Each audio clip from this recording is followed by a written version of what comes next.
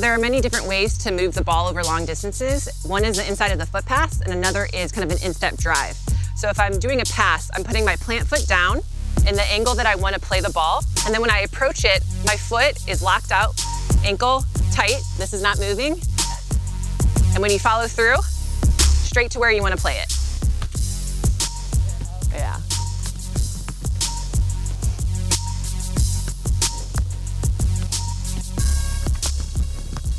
Now, if I was striking the ball, which is a little different, your foot's not going to look flat onto the ball. It's going to be more turned up.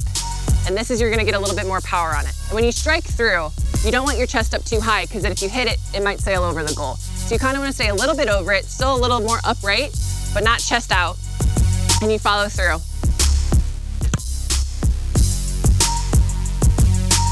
You can tell when you strike the ball well when there's little to no rotation of the ball. You kind of want it to be staying still as it travels.